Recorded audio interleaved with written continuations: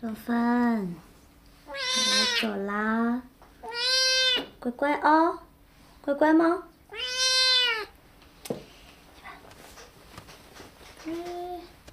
去哪儿啊你？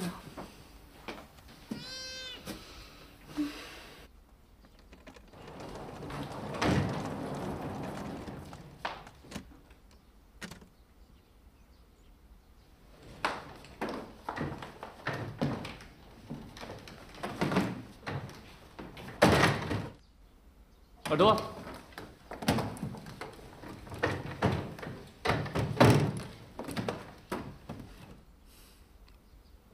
拎不动可以叫我帮忙。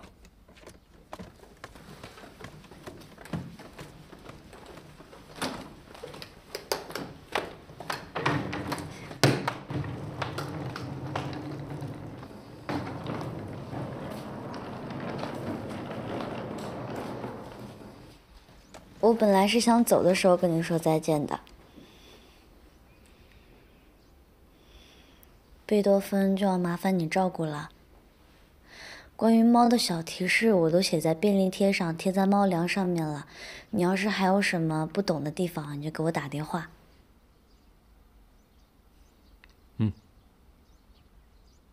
贝多芬要留在这里可以，可是我没有时间照顾他，所以你还是要担负起监护猫的责任。不然今天就带走。我会常常回来照顾他的，如果可以的话。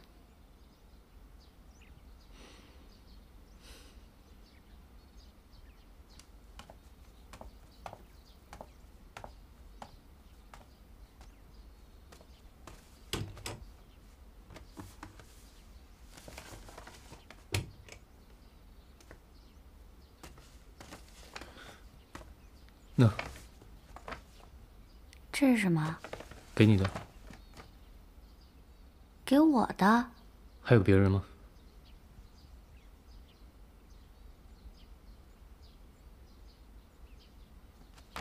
要不要帮你叫车？不用了，我已经叫好了。谢谢你的礼物。谢谢你这段时间对我的关照。那我先走了，拜拜。注意安全。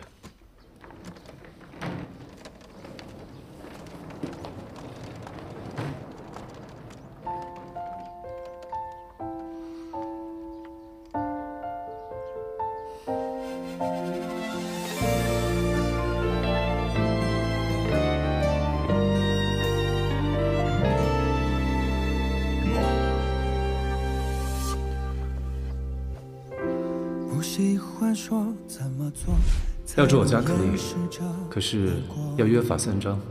叶水，你怎么比我倒来快啊？安静。那80多岁就肯定爷爷奶奶了呀。才懂缺少了什么，听见内心深处走出的不舍。生病了，你肚子里空空的，只能喝点清淡的粥了。没胃口，我只是试一下。叶舒薇，你大晚上遛我玩呢？朝夕相伴的时光掠过，这个世界只剩我。我跟你说多少次了，你看，哭哭闹闹的。这首歌描述我内心中你是多么独特，在此刻盘旋着，所有星光环绕着耳朵，指尖旋转的曲折，琴弦上缓缓唱着，慢慢附和不变的执着。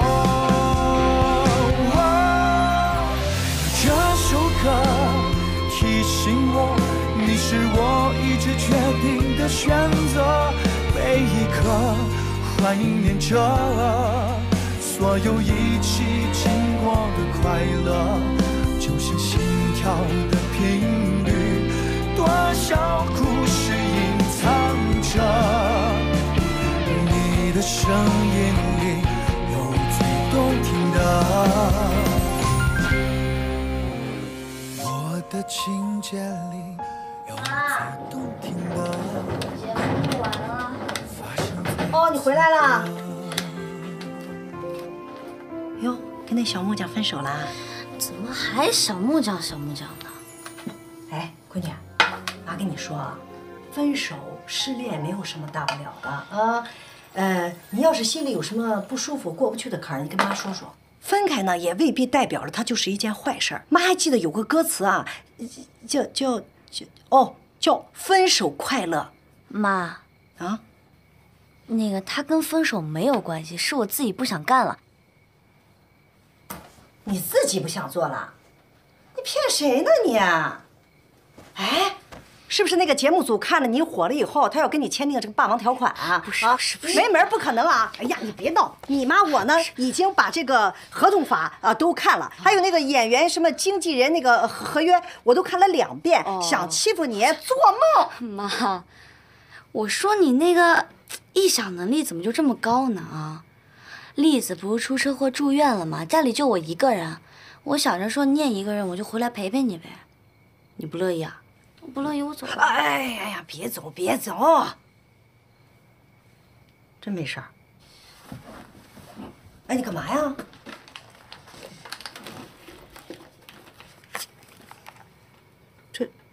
这个是节目组的给我的上次做节目的钱。你不是说要去医院看病吗？就拿这个钱先去呗。哎，我就是有一个大公司又要做一档新节目了，然后让我去当嘉宾，然后我想着说为了自己以后发展嘛，然后就想考虑一下。你不要胡思乱想的。哎呀，闺女。其实你只要不跟那个小木匠在一块儿，哎呀，妈就不会担心的。哎呀，不过这个钱呢，妈还是可以替你收着的。等妈给你赚了大钱，就给你利息。你去医院赚什么大钱？哦，对，哎呀，我是要去看病的。哎呀，干嘛呀？看啥呀？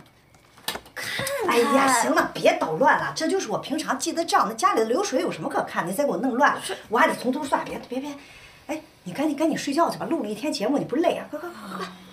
那我上去睡觉了。睡去吧，早点休息。哎呀，别，知道了，快，赶紧的啊！我上去了。晚安，么。哎，别玩手机了啊！行了，别拿了，我来。我把小子。好。